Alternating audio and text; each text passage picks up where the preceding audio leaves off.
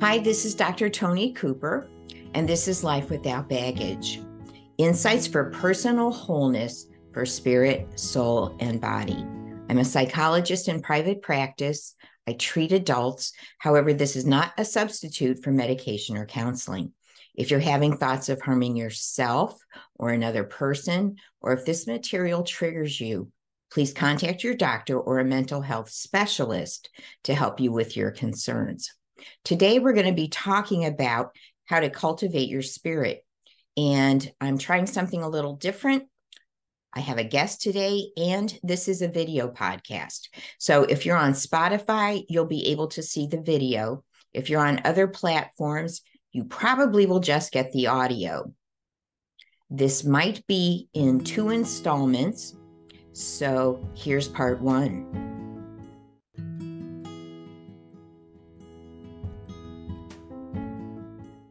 So today we're going to be talking about how to cultivate your spirit.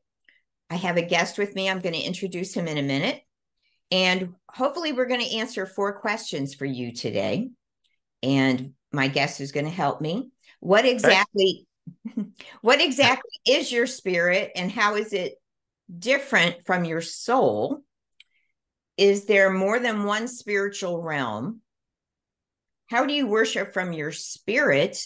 And why is that important? And how do you know what is God and what is some kind of spiritual counterfeit? So my guest today is Vince Diddato. He is the author of Awakening to the Goodness of God, which you can find on Amazon. He's a marriage and family therapist. He's the founder of the Diddato Counseling Service in Worcester, Ohio, a public speaker, a licensed pastor, but most importantly, he's my brother. He has been with me in a couple of YouTube videos that you can find. And also, he's done several podcasts with me. We did several together towards the beginning of 2022, looking at transitions and the power of God. So since Vince is a pastor, and since a lot of times he adds a dimension that I don't always have the theological basis to explain, or I want to make sure it's explained right, that Vince can do that for us. So welcome today, Vince. Thank you, Tony. And I think you do just as good of a job explaining these theological principles as I do. Well, thank you. I don't know if that's true. Thank you. Okay, so the first thing is, what exactly is the spirit and how is it different from the soul? So Vince, I've explained a number of times body, soul, and spirit. Sure. So why don't you explain it briefly, and I'll add anything that I want to say about it. Okay. So especially in the Old Testament, the old Hebrew way of doing life was that we were a triune but one person being. So our body, soul, and spirit were all created to operate together. So our body, obviously, that's everything that we can see and touch that operates day to day, moving around, seeing, hearing, smelling, tasting, touching, eating, all of those things. Our appetites, I like to explain it as. Hey, that's a good way too. Yeah. Okay. The soul is connected to your mind, so your thinking, your reason, your logic, your emotions, which of course the main ones are mad, sad, glad, afraid. But of course, we as therapists, Tony, know that there's like about 100 of them that some describe. But it's all those expressions of what you can feel. Mm-hmm. So there's your mind, your emotions, and your will. So your will is the choices that you make in decision about what you're thinking, what you're feeling, what seems best, what seems most expedient, what delights you the most. There's so many factors and motives behind what determine our will and the decisions that we make. But our soul is that combination of those 3 working together: our mind, our emotions, and our will. Mm-hmm. And then our spirit. Go ahead, Tony. I include also our relational needs in the soul.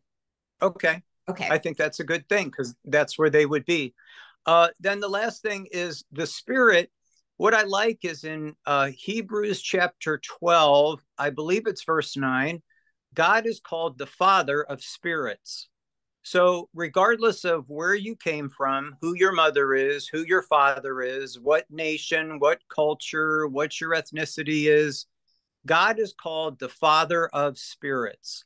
So, the spirit part of us was created in the heart of God and placed into a living embryo to make us a living soul at the beginning of our human and physical existence. But it's good to know the scripture calls him the Father of spirits. Okay. And so the Bible tells us that our spirits are alive or dead, that just because God created us with the spirit doesn't mean your spirit is alive. It becomes alive, I like to say fully alive, when we invite Jesus to be our Savior. The Bible teaches us that the Holy Spirit then indwells our spirit. And Yes. then from that overflow of the Holy Spirit, turning the light on in our spirit, then we are able to engage with God. So it's different from our intellect. We can learn things about Yes, it God, is. we Uh-huh. can believe things about God. But the spirit is really what connects us to the Lord in heaven. Yeah. And Tony, those are really good principles and two scripture verses that would kind of fit with what you just said.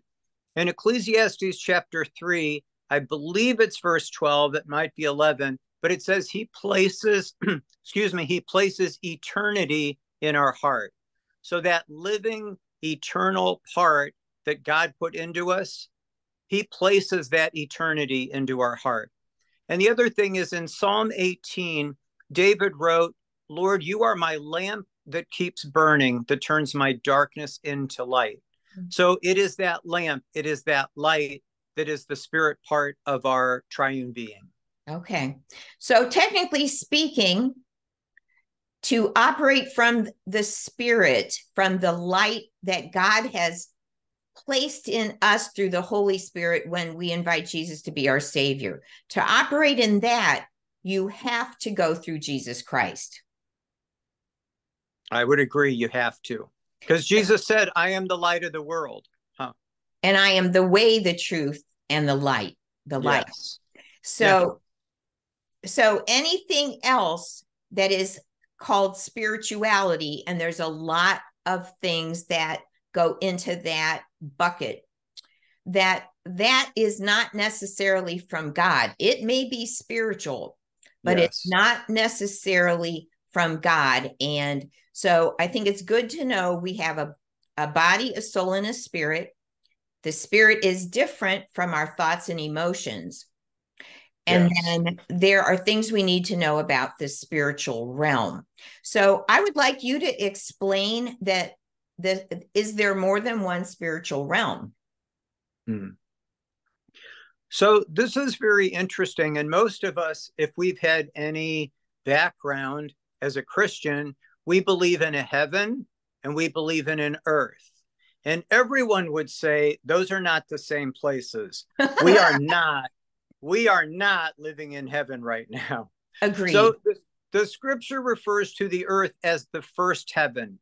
So you can think of it as the place where our senses determine the environment determines what we see, what we hear, what we smell, what we taste, with what we touch, are all things that our physical senses can determine and experience. So that's the first heaven, where we live, where we go to work, the people that we see. And I think most people can understand that. We might call it the earth. We're here on the earth. The scripture could refer to that as the first heaven. Okay. So that's where our body and our soul lives, in the Yes. first heaven, with people with the physical, visible realm. Yes, and Paul referred to that in Philippians 1 as saying, "Hey, I desire to be absent from my body and to be present with the Lord." And the Lord lives in the third heaven. So I'm going to skip the second for right now and think of the third heaven is the one that when you think of Jesus now is seated by the Father in heaven, and the glory of God rules, and the angels are around his throne, and there's a emerald rainbow around the throne, and there's thunder, and there's lightning, and there's a glassy sea, and the seven spirits of Holy Spirit, the Bible says in Revelation chapter 4 there. So all the glorious things that you can think of heaven, where there's no disease and everybody's well and everybody gets along, and the fullness of the light and glory of God is experienced by everyone. And there's no evil and there's no disease, all of those things. That's the third heaven where God dwells. Okay. It also says there's no tears, there's no crying. Eric Hooray. Eric Clapton did that song, Tears in Heaven, There's No Tears in Heaven, and that is doctrinally correct. That's very good. Okay. Yes, that's right. And so when Jesus was in the first heaven, when he came to earth, and the disciples said, teach us to pray, one of the things he said was, and Lord, let your kingdom come and your will be done here on the earth as it is in heaven. So what he was saying is, hey, call that third heaven and all the great, wonderful blessings and securities and healings and peace of the third heaven, call it down to the first heaven that it shows up here. Yeah, in the heaven, the first heaven where Jesus dwells, everybody does what they're supposed to. There's no chaos, there's no stress, there's no rebellion, there's no fake news. There's like it's truth, it's order, it's peace. There's harmony between, well, the river of life and the vegetation and the trees with the healing for the nations. No pesticides. Everything is peaceful, orderly in the way God intended it to be. What you're describing, I think, if Revelation has a chapter 22, the last one, if you just start reading the beginning of that chapter, what Tony was just describing, like how wonderful it is, that's where you'll find it. Okay. So we haven't talked about the second heaven yet. No. That's not the happy part. That's not the happy part. So the second heaven is the spiritual realm where wars are taking place. In 1 John chapter 5, it says the whole world is under the control of the evil one. In fact, Jesus even had to battle Satan, the devil, whatever term you want to use, when he was on the earth. He had to battle him. And that's is it Mark chapter 4? It's in Matthew 4, and it might be in Mark 4 also, because they both carry a similar sort of account of that, I believe. That's when he was tempted in the desert. That's right. And most of you know that story where the devil said, hey, turn these rocks into bread. And hey, if you bow down and worship me, I'll let you have the whole earth.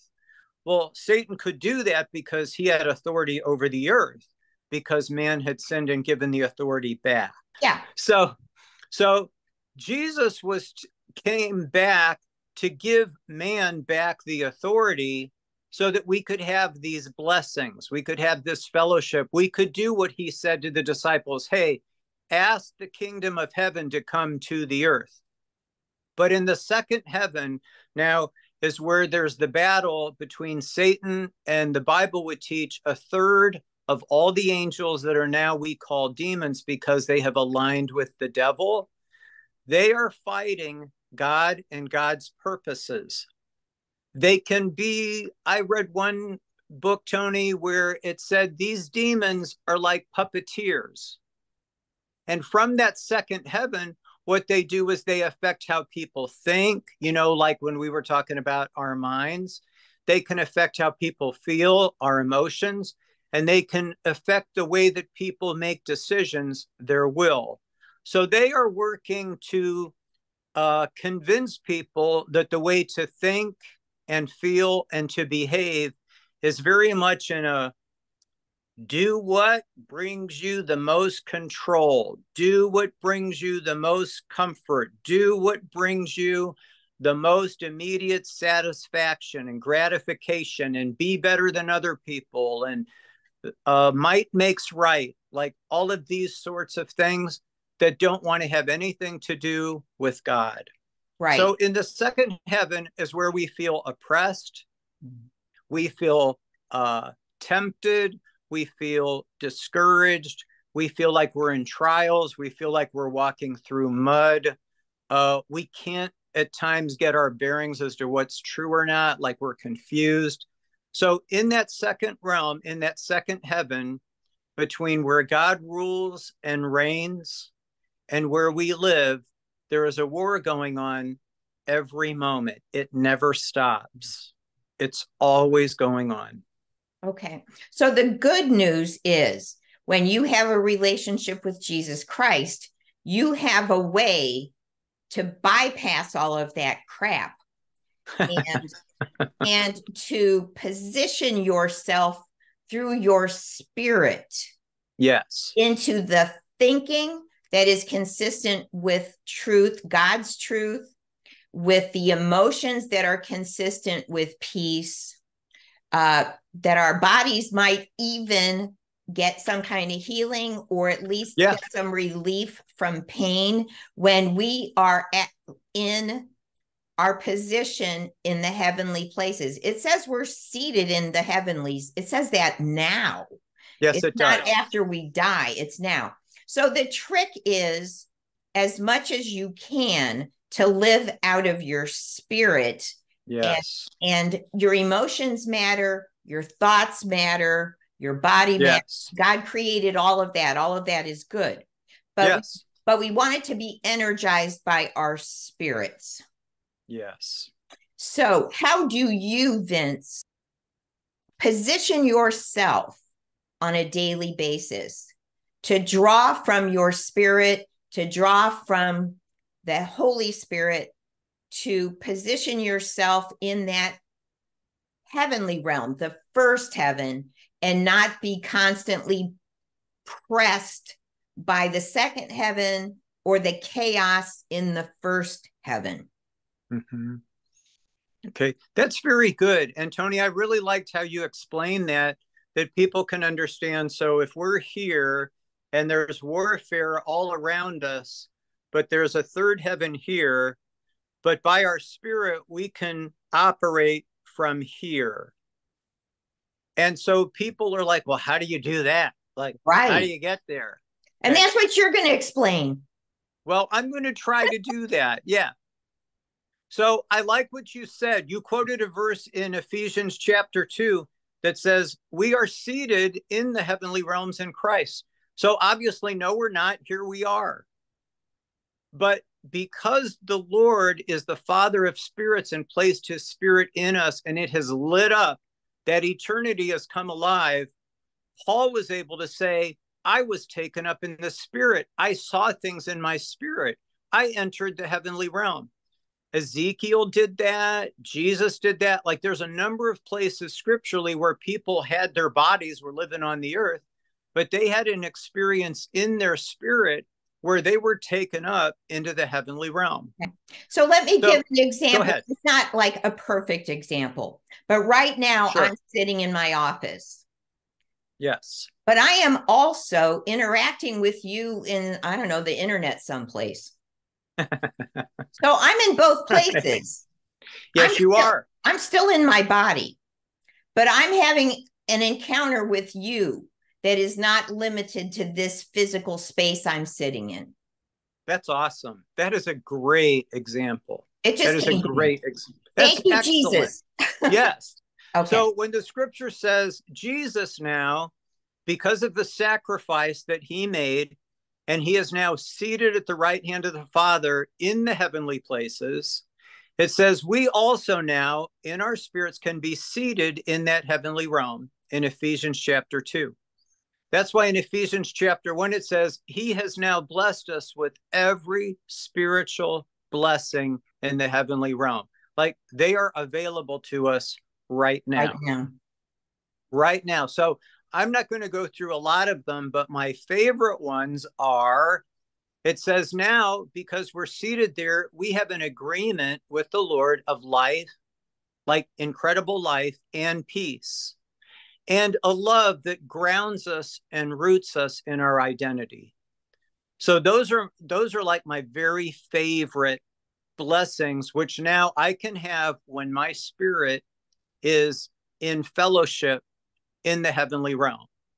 And Now this is you were why asked, it's so important to have that daily time, because it's not yes, it just is. adding to our intellect, it is strengthening our spirit and connecting us with our power source. It's not, we can't have enough power all No, by we can't. ourselves. No, we can't. I absolutely agree with that. So I want to be like really practical and say there's lots of Bible stories about people who were really walking with God and then they like pooped out. So whatever they were walking in the spirit realm, they got so overwhelmed that they pooped out. You mean the So I soul just took wanted, over? yeah. So like Yeah, Jonah, he just wanted to die at one point. Elijah said, I can't do this anymore. Take me out of here. yeah, John the Baptist said, I'm about ready to give up, Jesus. Maybe you weren't the right one. yeah. I just want everybody to know this is a challenge. And it's not like Tony and I walk in this perfectly or we've got this all figured out. What we want to say is this is a battle. This is a challenge because the second heaven is always fighting against us. Okay. And what's the chapter in Ephesians that talks about all the spiritual warfare? Is that chapter 6? It is chapter 6. Yeah. Okay. So remember, when you're feeling nervous, dread, worry, hopeless, your soul has taken over and your spirit is Yes. getting drowned out by your soul. So it's real, but try not to pay too much attention to it. And that's where you need somebody like my brother and I, Vince. We talk to each other, we text each other. It's like, okay, today I might text, I'm in a Yes. crappy mood today. Yeah. I am in a, and so he knows to pray for me. I don't have to explain it. And No, I also then do what I need to do to that's right. start getting my spirit busy, connecting with the Lord, getting still before the Lord, playing quiet worship music. I have things that seem to settle me down and help me connect with the Lord again, where I'm not living out of my soul and really being energized by my spirit. Yes. Can you tell us some more about how you do that? Sure. Uh, I wanted to say when a person first wakes up, because I try to do this within the first 10 to 15 minutes after I get my breakfast and coffee, that's when I want to get into the heavenly realm. So if I didn't sleep well, let's say I had bad dreams. Let's say my busy brain is just going, going, going, and I'm having a hard time slowing it down. Let's say I start thinking about the schedule that I have that day. Or if I just feel like I don't want to get out of bed, I feel like fatigued or heavy. So these are all things that the second realm wants to just try to discourage me and say, you can't do this today. This is going to be too hard. Like, why don't you just skip it and go do something else? Mm. So I'm like, no, I'm not going to do that. I'm going to push through. So the first thing is I have to make a commitment to say, it doesn't matter how I'm feeling, I'm going to do this. I'm going to stay focused and I'm going to go into that time of being in the heavenly realm. Now, once I make that decision and once I'm ready to do that, I've realized, Tony, some days quiet music helps me, and other days I have to put loud music on. Mm. So I want to find something when I first start. I think you've talked about this before, where I'm worshiping the Lord. So I find some song that is a worship song to the Lord, whether it's quiet and meditative or whether it's loud and joyful and full of praise. If that doesn't work, I can also quote certain scripture, like these ones we were quoting in Ephesians 1 and 2, like, I am seated in that heavenly realm. I have a place prepared for me. I have access to every spiritual blessing in the heavenly realm. I can boldly and confidently come into that place in the spirit, not because I feel wonderful or because I'm so great, but because Jesus secured this for me. Okay. And I So, want to make a comment here. yeah, So I don't want people to think that everything negative comes from that second heaven. The soul is pretty messy all by itself. And so maybe some of very you good. remember Flip Wilson, who used to say, the devil made me do it. It's like, no, the devil didn't make you. There was something inside of you that wanted to do it. And the devil said, go ahead. And you said, that's a good idea. We have to agree with whatever that other stuff is. And I talked about that in the podcast, Deliver Us from Evil. Very good. So I just want to clarify, don't blame the devil for everything. I hear that all the time in my office. Maybe you do too. There's plenty of mess in our own souls. So if the soul is taking over, we don't have to figure out, is it me or is it the second heaven? Just do what you need to do and get into that spiritual realm. You don't have to dissect it. Very good. Yes, that's a very good point, Tony. It can be within ourselves, absolutely. I think in Jeremiah it says, the heart is exceedingly wicked. Who can understand it? We have so many things within ourselves that are still getting worked out that can interfere also. That's a very good reminder. Okay. I also wanted to say, sometimes then I just talk to God. I start talking to him about how I'm feeling, what I'm thinking, what's going on in my mind right now, how much I love him and appreciate that I have access to him. So any or all of these things from day to day may be things that I attempt to use or do use to enter into that heavenly realm. So I hope you enjoyed this video podcast. I really enjoyed doing it. I'm just going to mention a few resources for you in case you want to study this further. The podcast on harnessing the power of the spirit that I posted on May 21st of 2023 would give you some additional ideas. Also, I've posted some bonus videos on Spotify recently. Strengthening Your Spirit, I posted on February 8th of 2023. Understanding Body, Soul, and Spirit was a presentation I did, posted as a bonus video on 5/30 of 2023. And on Spotify, these play as videos. If you're using another platform, then it will just play as audio. So I want to pray a blessing for us. So, Lord, we just invite your presence now. We pray that you would speak clearly to each listener, encourage them, build their faith, draw them closer and closer to your side, that they would sense your presence, that they would sense your voice in their spirit when they read the Bible, and that you would steer them towards people that will help them grow and walk in the truth. In Jesus' name we pray. Amen. This is Dr. Tony Cooper, and this is Life Without Baggage. Thanks for listening. And if this helped you, share it with a friend. Leave some comments. I'd love to know what you think. And I'll talk to you next week. Bye.